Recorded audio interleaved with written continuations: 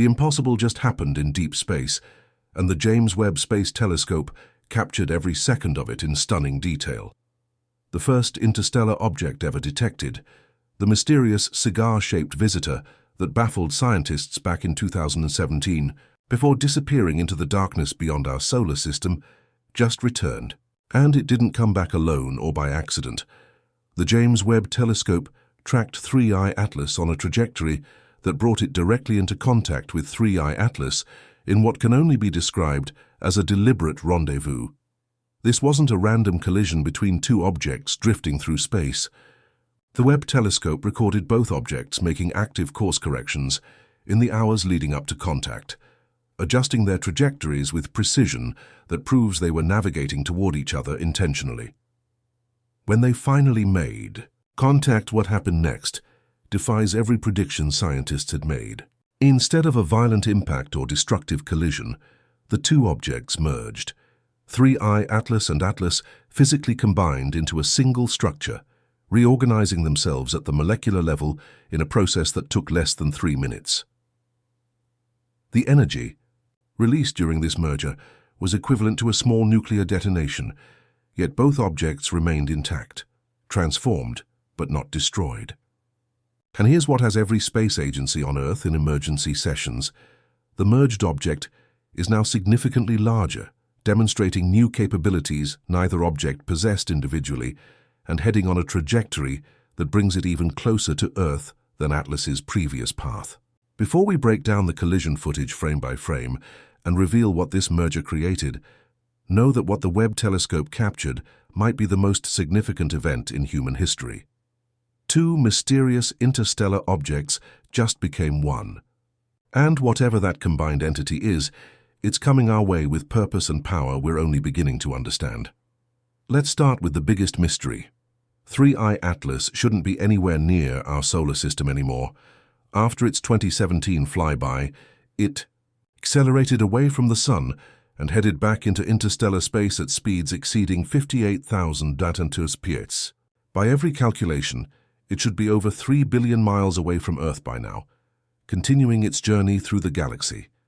Yet the James Webb telescope detected 3I Atlas re-entering our solar system from a completely different direction than its original departure trajectory, not just returning, but returning from the wrong angle, at the wrong velocity, in a way that suggests it didn't just turn around. It went somewhere else first, then came back deliberately. A celestial mechanics specialist analyzing the trajectory data described the impossibility. For 3I Atlas to return to our solar system, it would need to decelerate from its escape velocity, change direction, and accelerate back toward the Sun. That requires propulsion capability we suspected, but never confirmed. The trajectory tells us it can navigate like a spacecraft, not drift like a comet, and it chose to come back here. But the return trajectory is even more suspicious than the mere fact of return. Webb's tracking data shows 3I Atlas didn't head toward the Sun or inner planets. It headed directly toward Atlas's projected position. The course was so precise that orbital mechanics experts calculated less than a 0.01% margin of error. 3I Atlas knew exactly where Atlas would be and when. The James Webb telescope first detected 3I Atlas's return approximately 18 hours before the merger event. The object appeared suddenly in Webb's field of view during a routine Atlas observation session. At first, astronomers thought it was a data artifact or equipment malfunction. Then they realized they were watching something that had been gone for years, suddenly reappearing in exactly the right place at exactly the right time. As Webb continued tracking 3I Atlas began making visible course corrections, small adjustments to trajectory, velocity changes, orientation shifts, all the behaviors that suggested active control rather than ballistic flight. And every adjustment brought it into more precise alignment with Atlas's position. Atlas, for its part, also began maneuvering. The object that had been following a relatively stable path through the inner solar system started making its own trajectory modifications. Course corrections matched 3I Atlas's adjustments, creating a clear pattern of coordinated navigation toward a meeting point. A military space surveillance analyst who reviewed the tracking data made a chilling observation. This is rendezvous navigation, both objects performing coordinated maneuvers to ensure they meet at a specific point in space at a specific time. This is textbook spacecraft docking procedure, just executed at interstellar object scale. They were programmed to meet, or someone was controlling them in real time to ensure contact. The final approach took approximately 6 hours. Both objects closed on each other with steadily decreasing relative velocity, slowing their approach as distance shortened. This is exactly what docking spacecraft do. Initial high-speed approach, then gradual deceleration to minimize impact forces during contact. The James Webb Telescope captured the actual merger in unprecedented detail, and what the footage shows challenges our understanding of physics, material science, and what these objects actually are. At the moment of contact, both objects began emitting intense electromagnetic radiation across multiple wavelengths. The energy output spiked by a factor of several thousand in less than 10 seconds. Thermal imaging showed both objects' surface, temperatures increasing to over 10,000 degrees, hot enough to vaporize most known materials.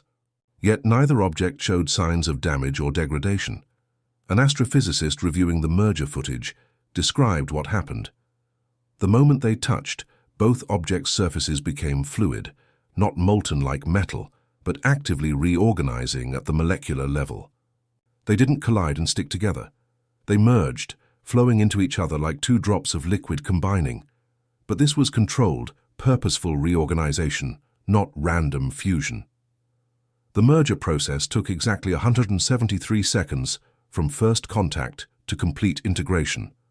During those seconds, the Webb telescope recorded both objects reshaping themselves, extending appendages toward each other, interweaving structures in ways that looked almost biological despite clearly being technological in nature. The visual data is surreal. Sections of 3I Atlas's elongated cigar shape extended and flattened, wrapping around portions of Atlas. Atlas's irregular surface developed protrusions that interlocked with 3I Atlas's transformed structure. The two objects didn't just touch, they wove themselves together into a single unified entity. The energy released during this process was tremendous. Webb's instruments detected gamma-ray bursts, X-ray emissions, and intense magnetic field fluctuations. The electromagnetic pulse from the merger temporarily disrupted satellite communications across Earth's near-space environment. Yet, despite this enormous energy output, both objects remained structurally intact throughout the transformation. When the merger completed after those 173 seconds, the resulting combined object had geometry unlike either original object. Not a simple combination of two shapes, but an entirely new configuration that suggested the merger was designed to create this specific resulting structure. The merged object is approximately 40% larger than Atlas was alone, with a more symmetrical, almost crystalline structure. Multiple observers have noted it looks less like a random space rock and more like a deliberately engineered platform or vessel. The surface displays regular geometric patterns, precise angles, and what appears to be deliberate segmentation into distinct sections with different properties. Most remarkably, the merged object immediately began displaying capabilities neither object had shown previously. Within minutes of merger completion, the combined entity emitted a powerful, tightly focused energy beam, similar to the beam Atlas had fired at Earth earlier, but significantly more powerful and sustained. This beam lasted over 3 minutes and targeted a specific region of space, transmitting what appeared to be complex data packages. Analysis of the merged object reveals capabilities that individually neither 3I Atlas nor Atlas demonstrated before combining. It's as if the merger unlocked or activated systems that required both objects to function. The propulsion signature has changed dramatically. Before the merger, Atlas showed propulsion capabilities far beyond natural phenomena, but still within theoretical frameworks.